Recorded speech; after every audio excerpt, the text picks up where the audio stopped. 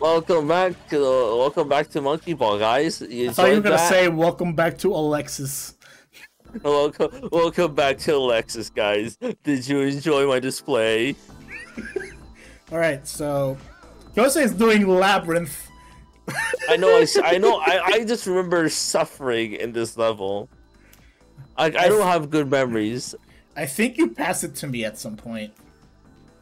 Of I course, don't me and remember. Kosei are fifth-dimensional creatures, and we can see we can see time as a physical dimension. So that's how I'm able to recollect the fact that he will pass it to me maybe in the future. And so if you watch Godzilla Singularity Point, it's kind of like that. So yeah, last episode we left off on a cliffhanger of emotions. The Monkey Ball Nintendo Direct reveal. So yes, I almost cried. And now you go. Nintendo in general did pretty good. Like, I know people are excited for various things, but I'm excited for Breath of the Wild too. I've never played it, but I also understand the excitement for that because last time they were like, then did nothing. Hey, look, Link got his arm grabbed by a giant black thing, which is probably Ganon's corpse. And then now you see the trailer that Link probably lost that arm and now has a prosthetic. I like your strategy here, just dying. Look, I'm trying to find any loopholes in the stage. Don't at me. That's a good one. Yeah. For me, if it wasn't for Monkey Ball, I honestly would have thought that Direct was like, eh. It's just like, okay, cool, I guess. But I mean, it did better than every other company, though. Even Monkey if you for did me saved the entire Direct. Just like Monkey. you think you realize that probably to a lot of people, Nintendo's Direct was definitely the best out of all the other companies' E3 things this year. Probably because most of the companies. What? I'd say Razer did pretty good, just because like Razer was like introducing funny face mask and new gaming laptop. Although I heard the laptop actually has issues, and we'll touch on that later if you want. But yeah, Wow. Razer was pretty like memey, so I guess Razer was like the runner up to Nintendo in terms of quality. Everyone else just sucked. They barely announced anything. Yeah. Like, Nintendo had the most content announced, and that's why everyone likes it. I forgot which one was the really cringy one. I don't know if it was Capcom or Ubisoft. I actually don't even remember. I was just watching recaps by Robert Ross to gauge how E3 was going, and I feel like this E3 in general just was a poo-poo. I mean, they finally announced Elden Ring. Is that Skyrim 2? No, it's probably Dark Souls number, some Dark Souls game number 69. Oh right, I forgot. Kosei, you're doing really good, by the way. This this level looks like a developer just said, "Fuck." How do they torment the player as much as possible? Yeah. Kosei, are we gonna play this level remastered in HD? Oh, I guess we're gonna have to, right? Oh my god. Guys, Monkey Ball Banana Mania coming out October something. I want it. Someone buy it for me. This is the second game in this series, right? Yeah. This is Monkey Ball 2, yes. Monkey Ball 3 was There's no Monkey Ball 3, but the third game that everyone loves, and I guess is considered the third one, is Monkey Ball Deluxe. Which is basically like, think of like Kingdom Hearts. It's like Monkey Ball Remix. I see. But I think Deluxe specifically only came out on the PS2. I have the PS2. Wow. I have the PS2 Slim. I have your GameCube. Ha ha ha. Yeah, you do. When are you gonna give that back to me? Let's be just trying to jump over there. I think I succeed in jumping over at least one attempt. Eventually. All right. I think this will definitely take up most of the episode. Oh yeah, Probably the entire episode. this is the entire episode. I can already tell by looking at the timesheet. I see.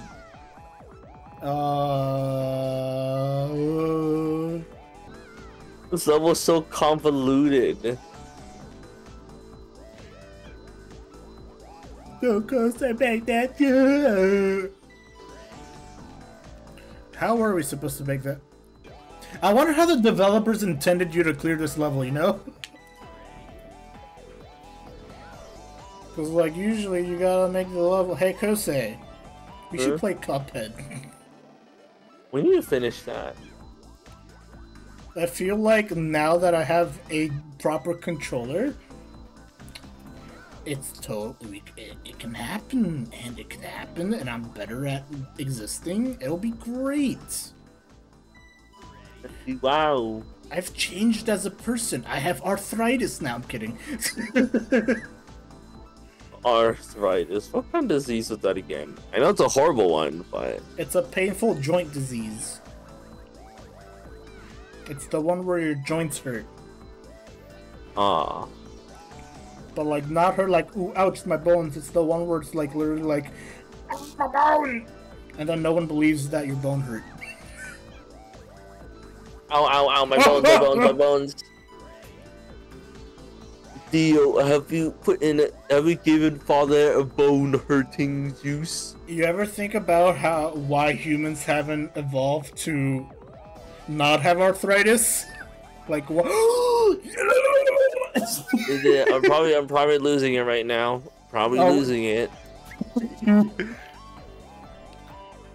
Oh yeah, you're just like, what now?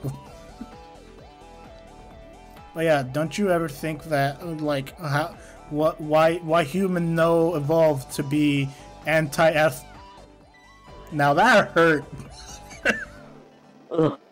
No. I mean, there's some things that we just simply don't evolve because we're kind of decently fine already. Do you think humans have stopped evolving or we've paused? In a sense, we probably paused evolving because our medical technology has gotten so good that we don't have a need to. Do you think that our medical advancements have affected our evolution? Most definitely, because evolution is basically one of the methods of evolution is natural selection, and because I mean, well, because of medical science. Because of medical science basically makes it so easy to live with like chronic disorders or something like that. In the past, you were basically kind of screwed if you had any of those. It basically became more easy to have them, so those genes aren't weeded out and eliminated. So they will continue to somewhat exist semi-prolifically. Although not really, because let's face it, some of those people, no. Wow. Yeah, I was gonna say the harsh truth that, yes, like, you could live as these people, but whether or not you could find a spouse with one of those things, it really depends on the disorder, though. It just, sometimes some things just aren't possible. It really is kind of heartbreaking when looking at Monsters University. Like, Mike Wazowski, it's basically Mike Wazowski trying to become a scarer, like, you know, basically what Sullivan is in the what Sully is in the movie in Monsters Inc. Look at this. Hold on. This corner right here, a butch who can sign that. I hate that corner. How would a speedrunner do this level? Right. Like, you got like speedrunners do some crazy things. I've looked up, like, I seen a tiny bit of a monkey ball speedrun. Oh yeah, me too. Remember the frame skips and whatever? Oh yeah, this is just. Oh, yeah. So I eventually just find another. Yeah, but the Monsters University. So yeah, it's basically about Mike Wazowski. He's going to Monsters University, and he's trying to become a scarer. Mike isn't scary. And Sullivan, even though at this point they're become very good friends, is very painfully aware of that. So he kind of cheats. Mike finds out naturally, he falls into despair and sees I can scare people. So he tries to go to the human world and try to scare children. You did it. I did it. So yeah, he goes in and tries to scare children, to which he's faced with the harsh reality that the children aren't scared of him. Because he's funny. Because he doesn't look scary. I watched a video talking about this, and the person, as a disabled person, kind of enjoyed maybe unintentional message in Monsters University. Like, as a disabled person, you can't really do everything you want to do, or like aspire to be anything and everything, like a lot of other movies say. Take it from Kosei, a disabled person. He has no legs. But yeah, it's like something like they compared it to like a movie like Toy Story 4. Like, there are a few somewhat disabled, in a sense, toys, and they somehow get their dreams to come true, but they feel that it kind of shows an improbable message to disabled people. Like, a person with no wings can't possibly imagine to fly or something like that. This is so much spoilers. Are we allowed? Gosh, Kosei. Yeah, obviously, we just need to put a spoiler warning ahead. A spoiler warning ahead this whole time. But those movies are fairly old. I don't think anyone cares too much about Monsters University in the first place, and anyone who cares about Toy Story 4 has probably already watched it at this point. I have not.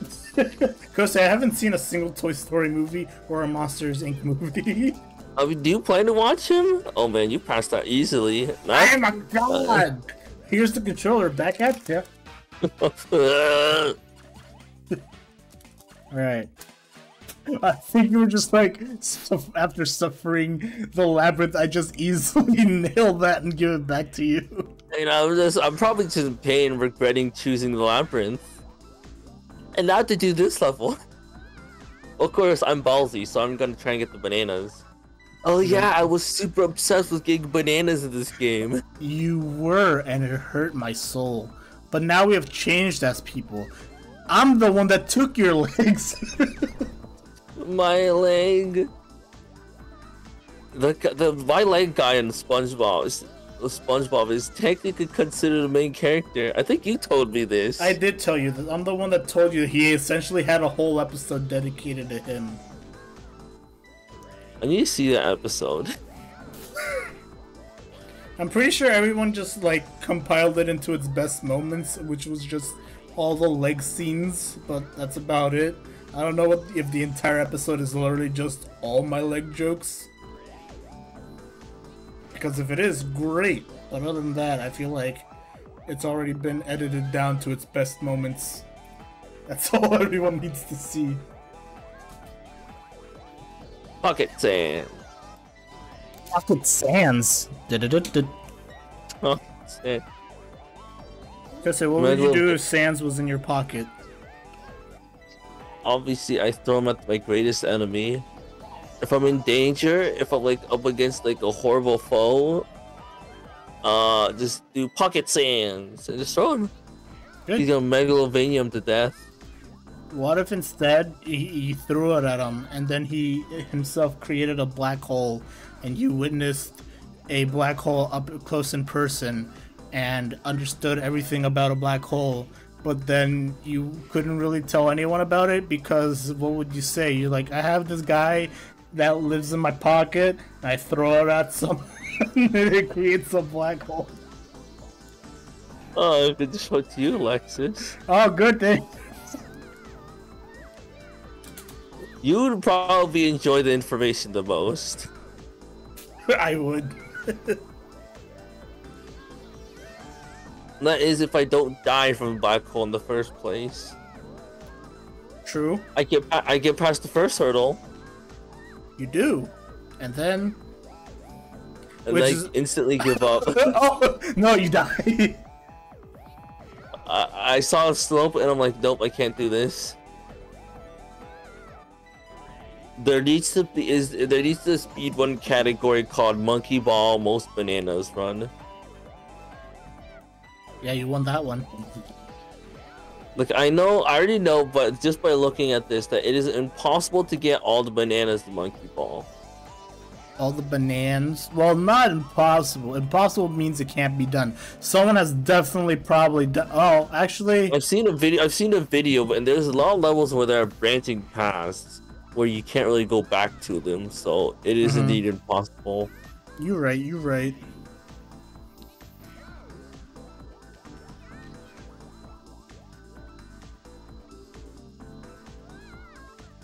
Also, how do you expect to go through this level? Go through a super thin level area without dying, and then trying to go back. True. Nice. I think I just give up and just go through here. See how fast I go. And then you fall, right? And then oh no. Cool. You did it, Kosei. Da da da da da da. And I think that's gonna be the end of the episode. Ding ding ding ding ding ding ding ding. Alright, so that's the end of this episode. Who knows how editing is gonna how I'm gonna chop this one up. But thanks for watching, and I guess until the next episode, perish. Perish. It's time for you to perish. It's time for your daily perishing. Bye-bye.